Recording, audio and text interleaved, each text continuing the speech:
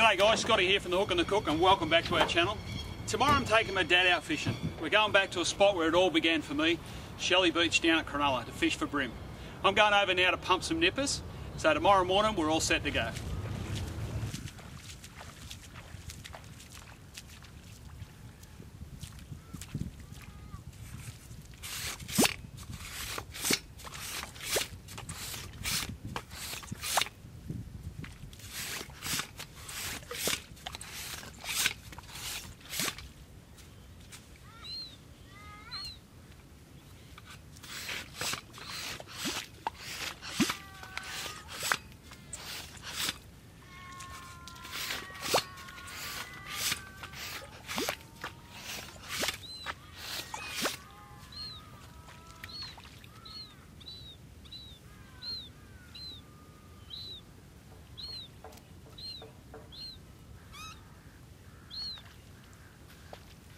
Okay, this is what we're looking for, guys.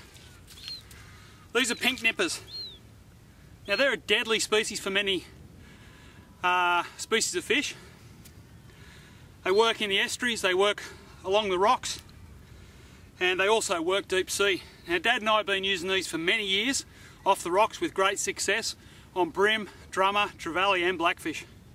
So hopefully tomorrow, fingers crossed, we can get out in the rocks, the two of us, and fish a spot that I haven't fished for many years, and Dad used to fish it all the time. And it's a favourite spot, and we're going back to see how we go. So I'll keep going, get a heap of nippers. You want about 30 to 50 for a good session. And then tomorrow morning, hopefully we get amongst some nice fish. Okay, I've got my nippers here that I pumped yesterday, and this is the best way to keep them. Big foam box, just a little bit of water, and I bring a bottle of water home as well, so I can give them a drink about 6 to 8 hours after I've put them in here, drain it off and just give them a drink of fresh salt water. So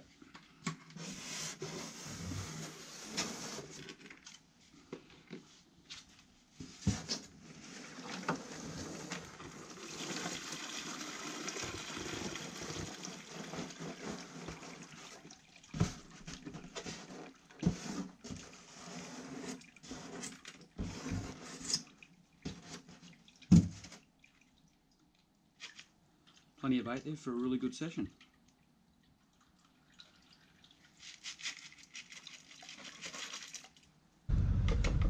Alright, just coming around to Dad's now, see if he's ready. Should be standing out the front waiting for me, I would say.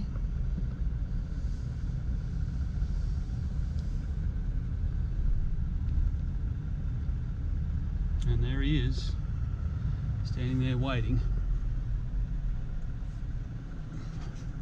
Looking forward to this. Should be a good day. It's probably over 20 years since I fished this spot.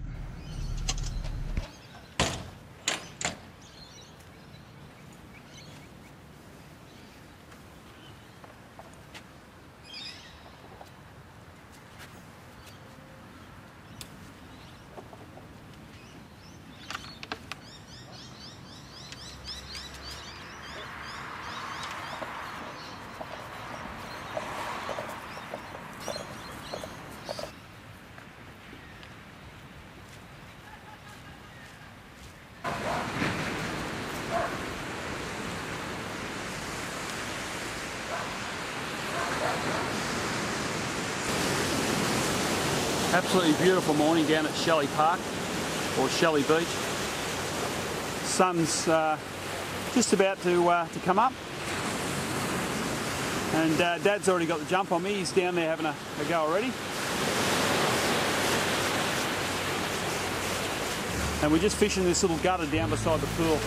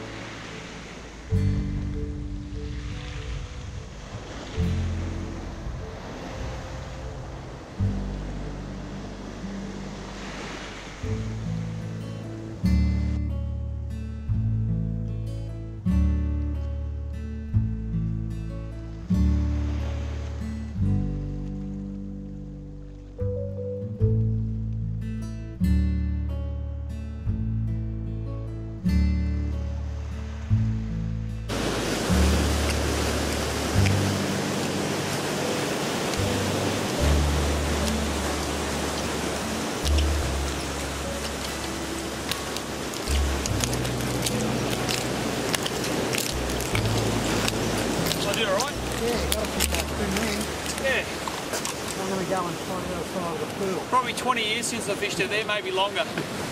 And there's still some quality bream around. Look how dark they are. Yeah, they're black. Black, yes. Yeah. So there's our lunch. Yeah. I'm going outside of the pool. And there's the other one I got. So they're not bad bream, eh? So I'm going to go back out the edge of that pool, see if we can get a few more. Dad's going to head over the other side to another favourite little spot he used to fish, and he'll give that a try.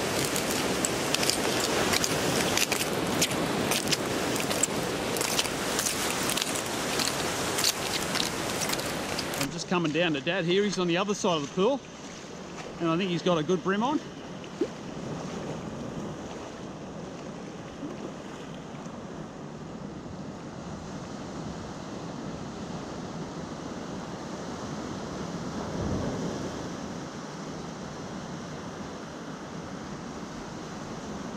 Oh yeah, nice bream.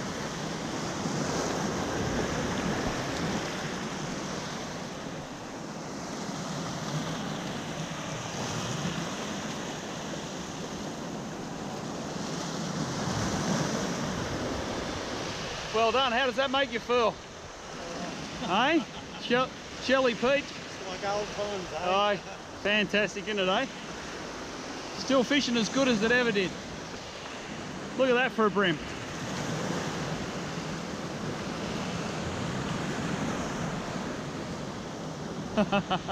Well done.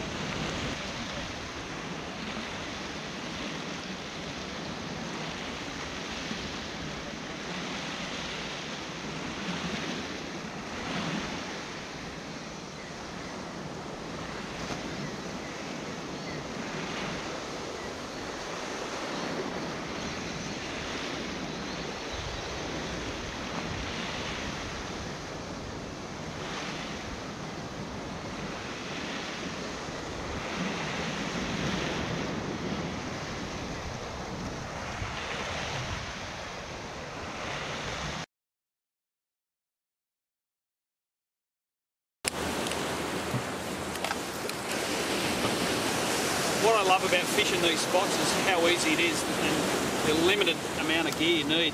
Bait bucket for your bait to go in, pretty simple. And there's my tackle box. And in there I've just got some hooks and sinkers, and you know, keeps it very simple. That sits in there. And then of course I've got what we call a hungry bag.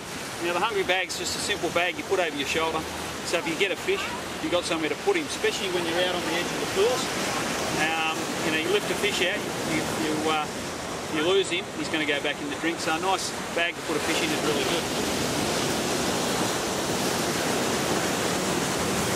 And my old favourite, I've had this for a long time. I built this rod about 30 years ago. I've only just restored it. And it's a nice long soft rod, 9-pound line. And just fishing down to a number 1 with an O ball sitting on top, and we're using Yabbies, the ones we pumped yesterday at Main Bar. Just fishing out under the white water, and that's the bream. The bream do come in there and feed early morning or late afternoon. Can work really well. Some of the bream we got today weren't too bad.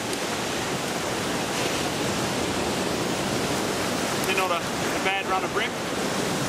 Like I said, I haven't fished this spot for 20 years and it's still producing good fish.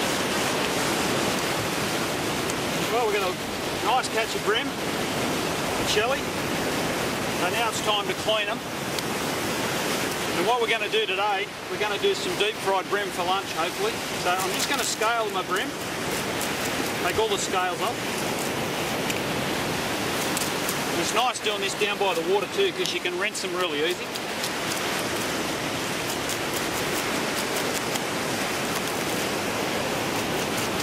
Make sure you go up around the fins is important.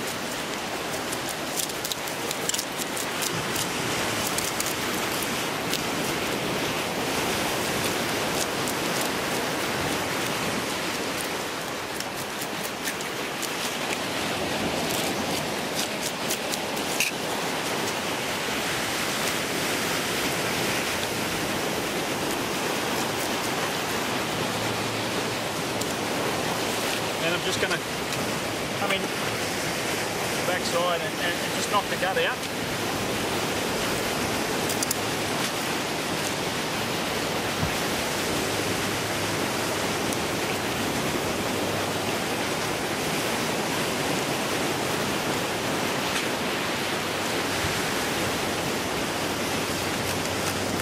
And then just give the backbone a bit of a scratch.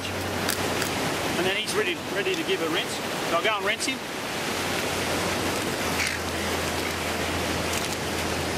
And there you have it, he's nice and clean, ready to take home to cook. Well, that was a fantastic morning down at Shelley Beach with Dad, fishing for bream. It brought back a lot of great memories. Now I'm going to show you a simple way to cook whole bream. It's something that Dad used to do for us on our family holidays away, and everyone really enjoyed it. Deep fried bream. Okay, the first thing we need to do with our beautiful bream is to put them into some flour. But before I put them in the flour, I'm just going to season the flour just with a bit of salt and pepper.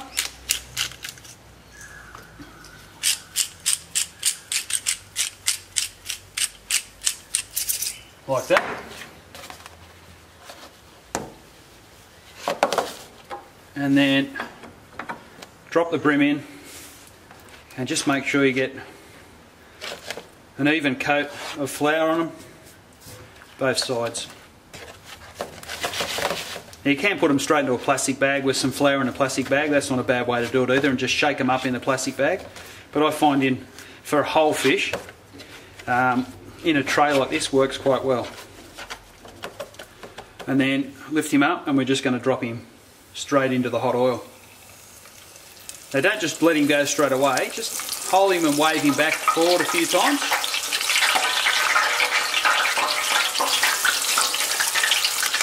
Make sure your oil's not too hot.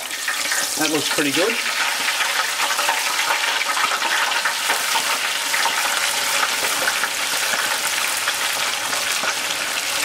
And in he goes.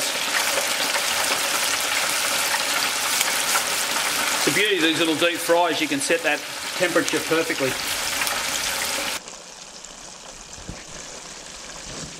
Now he's looking good. I'll just check him by lifting him up.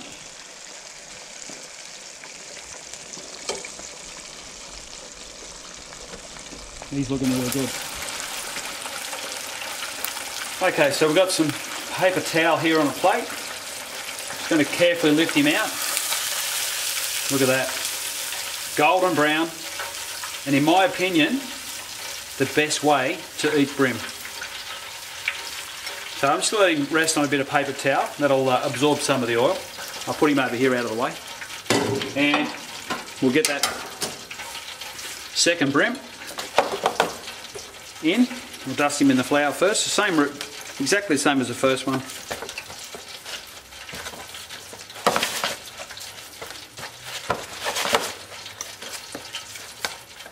Lovely.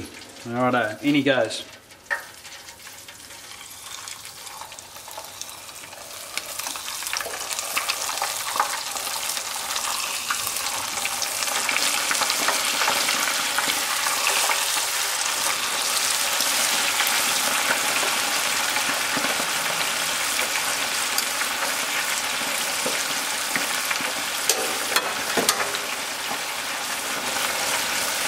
Okay, I reckon our second bream is just about ready to come out.